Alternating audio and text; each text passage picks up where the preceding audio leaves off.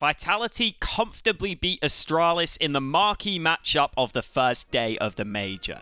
And what if I told you it was down to their ability to abuse Astralis' site anchors that got them this win? I took a look back at all of the 14 rounds where Vitality tried to hit one of the bomb sites, and Astralis only got a kill from their site anchor in 2 out of those 14 rounds. Yes, you heard that right. In the 14 rounds where Glaive or Xipex's bomb site was hit, they were only able to have impact in 2 of them. And that can be fine if you're stalling for time and rotations, but let me show you why that was not the case here. Let's start with this round, where Vitality are preparing a B play, but they're also doing a good job at making noise towards mid, and you can see Config, who is the short B player, has been distracted by all this utility and is currently focused on the mid position. That means Xipex needs to be extra aware of the fact that if he dies, the bomb site will likely be lost because Config is not in a position to help. And so after jump spotting, initially this smoke up to the apartments to stop the push seems like it makes sense.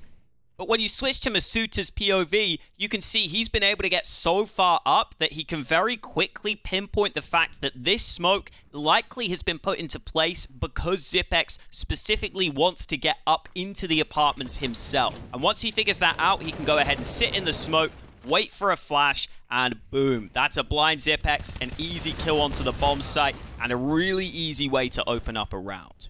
Oh, and because Xipex dies so fast, Config can't get back into position in time. He's forced into this awkward engagement, and you just cannot afford to lose the B site that quickly at the pro level.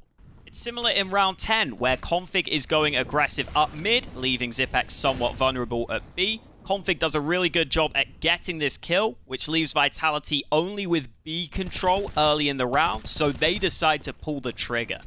Meanwhile, after the early molly and nade, Xipex throws that same smoke and tries to make the exact same play again. And even though he can dodge this first flashbang, this same second flashbang is thrown over the top to blind him and get this easy entry onto B. Again, from Masuta's POV, you can see just how easy this is because he knows the flash will be flying up to his left and that he definitely won't be blinded by it, so anyone in Xipex's position is going to be screwed. And this one is especially bad because Config has cleared out mid fully. All you need to do is make sure you can work with your teammates because you have Config and BlameF here to help you on B. But by fighting so aggressively like this, it makes it so much easier for Masuta to isolate these fights because the other players can't fully see deep into the apartments like this. If Xipex just sat back on the site, it would be so much easier to set up those crossfires with BlameF arriving on the rotate. But instead, Masuta can pretty easily just turn onto all these players. And yes, it is a very flashy triple kill. Shoutouts to Masuta for that one, but still, it's made way too easy. Obviously, not all of these site holds were the anchor's fault. For example, this round, Xipex has a bloody USP. I'm not going to blame him for this one. It wasn't only Xipex struggling on B though. Glaive was also having his issues on A, and in this round, taking a look at the radar, you can see Glaive is completely alone on this A side of the map. So again, in this scenario, it is very important to survive more than anything and stall out your opponents. Even playing a 5v5 retake is potentially okay in this sort of position. But instead of playing a safe spot like in towards CT, Glaive is somewhat committed to the site. He does dodge this flash, but then just gets banged out by Masuta. Gotta take a look at that shot again. And then look at the position this leaves Astralis in. Again, scrambling to get back into position. They've lost control towards A. Okay, the nades aren't there for Vitality yet, but still, this is not an ideal position to be in. Or you get something similar in the prior round, where yes, Astralis only have pistols. However, the way to win these rounds is to draw them out, make them scrappy, make them awkward for the Ts. Instead, what happens here is Vitality just get gifted some early fights. This is not a fight Glaive is ever going to realistically win with a P250. Config tries to swing to help out, they both line up, and it is now 2 easy entries out onto A and a pretty confident push coming through for Vitality because they know they've probably got this.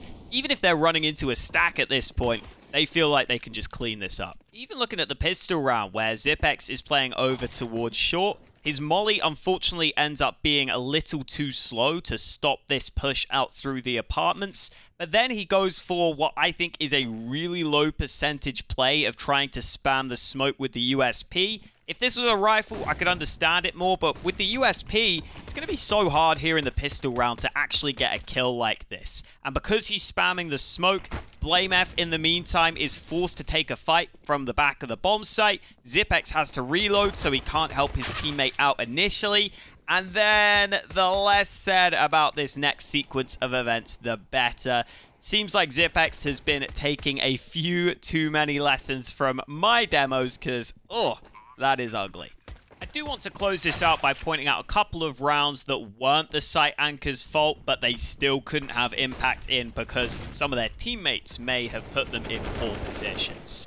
Here in this one, Astralis, or more specifically Config, controls mid early by just bodying his way through some of these fights to get this early 5v3 advantage. But then from here, Masuta lands some more brilliant shots. He was actually on fire this game. He had so many important kills. He gets this nice double to start to bring things back.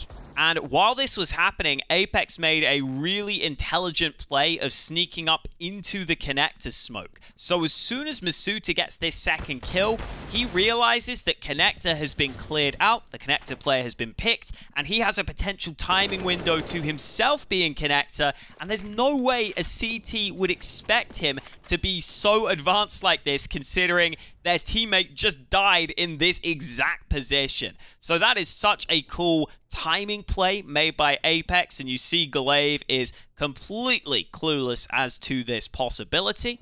And again, to reiterate, I don't think that's Glaive's fault at all. I think it comes down to his teammates at mid and a really heads-up play from Apex. And since I've been a bit negative this video, here's a final bonus clip, which is a positive. Praising my man Apex. This was the play I mentioned earlier where he sneaks through the connector smoke. Really smart decision to catch Glaive in the side. Then, look at this angle he takes into CT to catch the rotate of Farlig. If you watch this from Farlig's POV, again, you're going to see it is just not a common angle to pre-aim. So this ends up being a fairly easy frag thanks to the fast aim of Apex.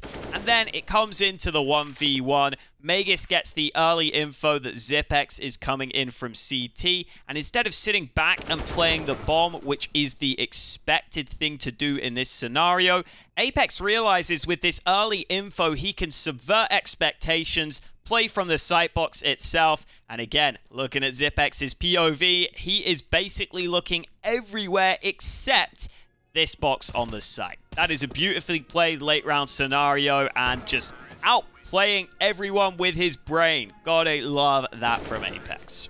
Thank you guys for watching. Hope you enjoyed the quick turnaround on this one. If you did, subscribe. I got more content coming. Or check out this video that YouTube thinks you'll like, or this video, which is my own special recommendation.